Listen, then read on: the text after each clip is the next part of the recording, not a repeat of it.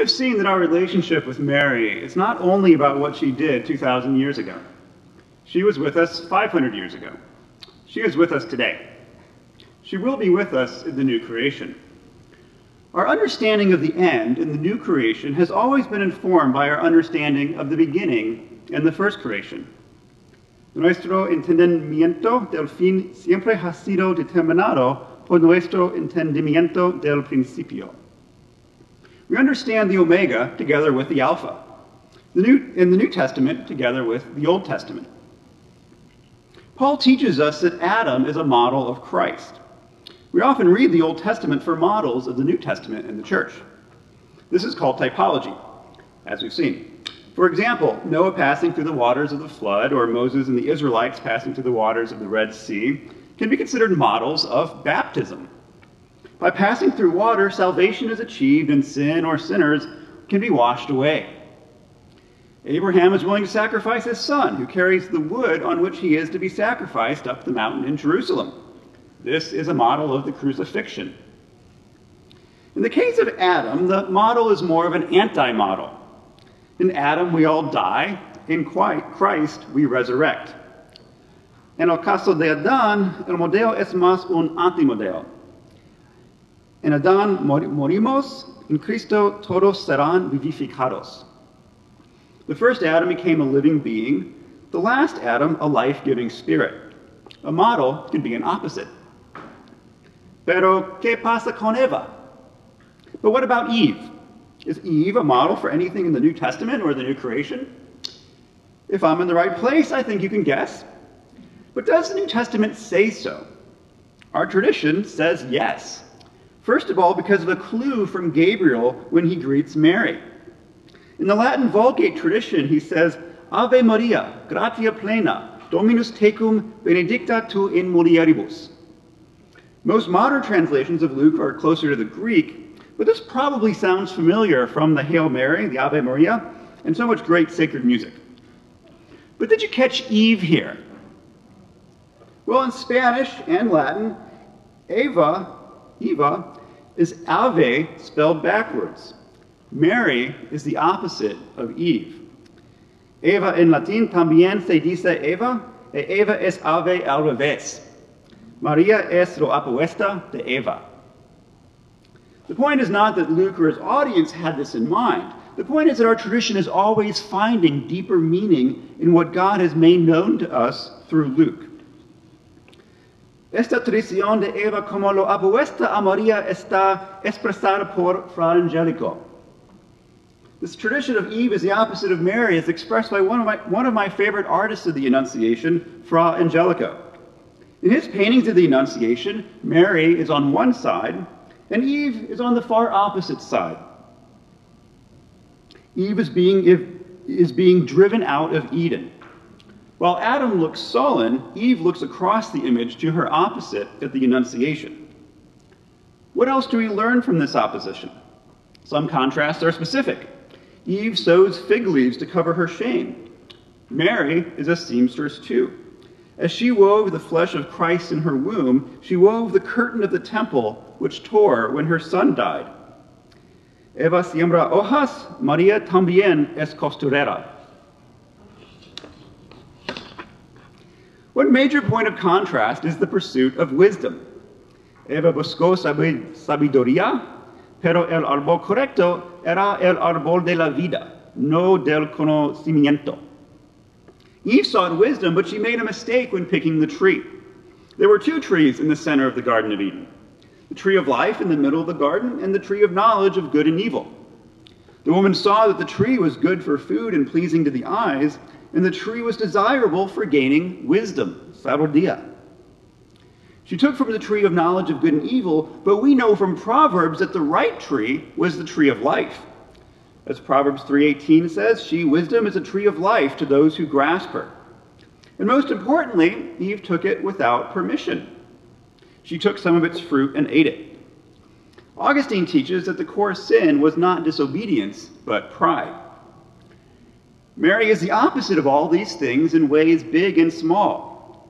Eve's sin was pride. Mary's virtue was humility. Mary received as a gift from God what Eve took without permission. Mary also knew a thing or two about trees. I guess it helped that she married a carpenter. The Greek word for builder could have been translated other ways. Eva siguió a su hijo hasta la cruz, entendida como el árbol de huerta del Edén. She followed her son, the retired carpenter, to the cross, understood as the tree of life from the Garden of Eden.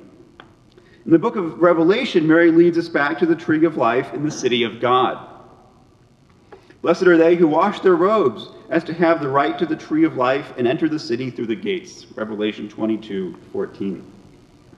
Most importantly, Mary received the exact same thing that Eve tried to take, namely, wisdom itself. Going back to the book of Proverbs, we believe that Christ is the wisdom through whom God created the world. The Nicene Creed identifies Christ as the traditional figure of wisdom, the first begotten of God before all ages.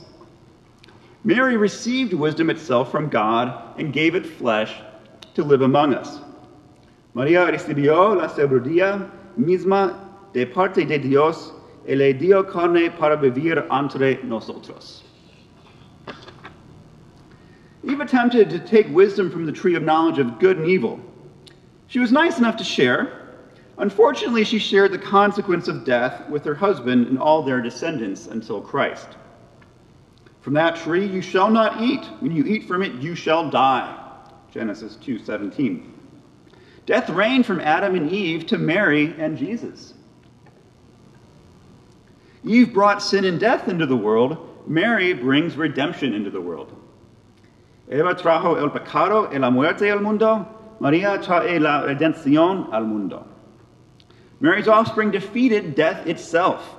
From the Christian perspective, there is irony in Eve's name. Genesis 3:20, the man gave his wife the name Eve because she was the mother of all the living. We have to wait for Eva spelled backwards for the true life. John 10, I give them eternal life, and they shall never perish. No one can take them out of my hand. Eva era la madre de todos los vivientes, hijo de María de vida eterna. María entonces resuelve el falso comienzo de su antepasado. Eve lost a son, Abel. Mary lost a son, Jesus. But there is taking life and there is giving life. Mary resolves the false beginning of her ancestor. Otro punto importante de contraste es la contienda con el diablo. Por la envidia del diablo, la muerte entró en el mundo. Another point of contrast is the contest with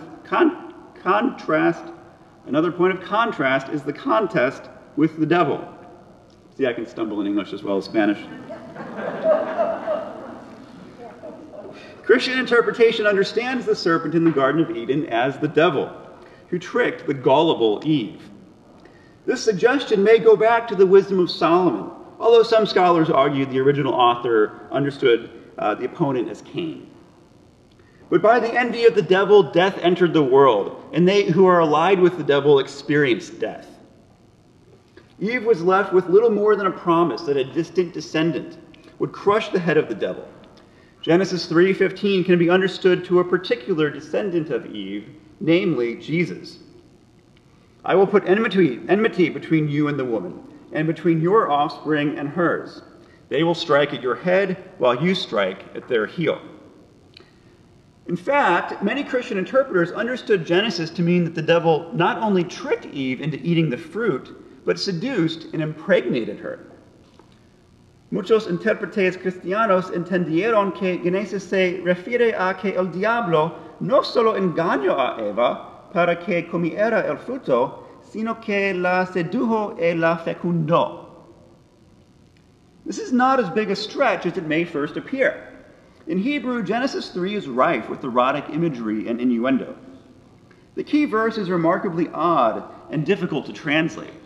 A literal translation might read, and the man knew his wife, and she was pregnant, and she bore Cain, saying, I have acquired a man with the Lord. Many to think that to know a woman is biblical euphemism for sexual intercourse, but that's not generally true in Hebrew. Also, the word man is far from expected when one gives birth to a normal male child. Elsewhere, the word man can refer to an angel, as in Genesis 18:2. It would be just as easy to understand the verse as saying, "And the man noticed that Eve, his wife, was pregnant. She gave birth to Cain, saying, 'I have received a demigod with a divine being.'" Eve names the child, while Adam conspicuously does not. In antiquity, and with some remnants today, it would have been traditional for a father to give a name and his own last name as a sign of recognizing a child of his own. Only later does Adam name a child and recognize it as looking like himself. Genesis 5:3, Adam was 130 years old when he begot a son in his likeness, after his image, and he named him Seth. Modern scholars would rely on source criticism and the function of genealogy in the priestly narrative to explain why this verse focuses on Seth as Adam's real son who actually looks like him. You can see how pre-modern scholars might conclude that the previous children in the story were not Adam's own children, but rather children of another father. Solo más tarde Adán nombra a un niño y lo reconoce como él mismo. Fácil explicar que un ángel caído, el diablo, impregnó a Eva, según Génesis 6. It would be easy to explain that a fallen angel, the devil, impregnated Eve based on Genesis 6. When human beings began to grow numerous on the earth, and daughters were born to them, the sons of God, understood here as angels, saw how beautiful the daughters of humans were, so they took them to be wives whomever they pleased. The Nephilim, the fallen ones, appeared on earth in those days, as well as later, after the sons of God, these angels, had intercourse with the daughters of human beings who bore them sons. The book quoted in the New Testament as the prophet Enoch elaborates on this incident. The angels willfully rebelled against God and spread evil on the earth, leading to the flood. No less so, the early Christians from a pagan background would have had a concept of the possibility that a divine being or a fallen angel or the devil in the Garden of Eden could deceive, seduce, or rape a girl and impregnate her. Los primeros cristianos querían dejar muy claro que no solo María no fue preñada por un ángel caído, sino que era lo opuesto a Eva en todos los sentidos. Por mucho que Eva se caracterice por ser ingenua, María se caracteriza por ser inteligente y culta. Interroga a Gabriel. Early Christians wish to be very clear that not only was Mary not impregnated by a fallen angel, but she was the opposite of Eve in every way. As much as Eve is characterized as gullible, Mary is characterized as smart and well-read. In scenes of Mary's youth, and especially at the Annunciation, she is always reading. Early church father John Chrysostom retells the story of the Annunciation to portray Mary as the opposite of submissive and accepting. Rather, she subjects to poor Gabriel a full cross-examination. She catches him in contradictions that Christians would later call mysteries. She grills Gabriel on how her child could be fully God and fully human. Did she catch a deceiver in a lie, or identify the difficulty that would face all students of Christology for millennia to come? She crafts an answer that is foolproof, according to Chrysostom. If she consented to the angel, she would be in big trouble if the angel was a deceiver. The response, "Let it be done to me according to God's will," would be safe either way. I think we lose something when we think of Mary as submissive or blindly obedient. Personally, I'm proud to work at a university named after Mary, as so many are in one way or another. I think of Mary as someone who reads all the time and engages with faith and reason. She is smart, and she uses her intellect to engage with propositions.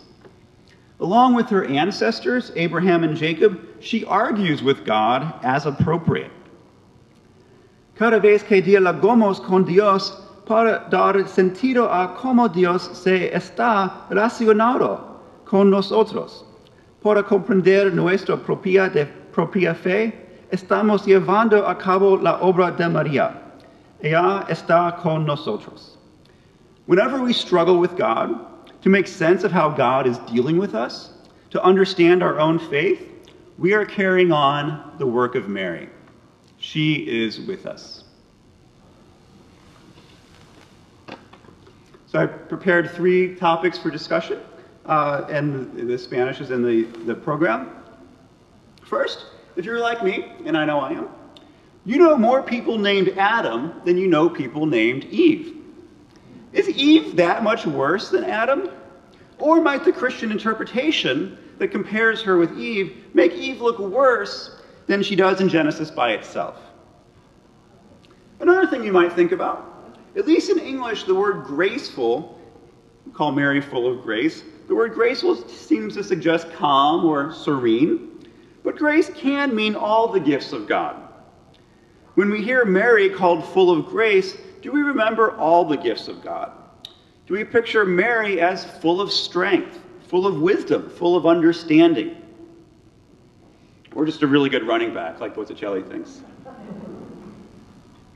Some Christians consider traditional expansions beyond the word of the Bible itself to be corruptions or distractions from the truth of the Bible.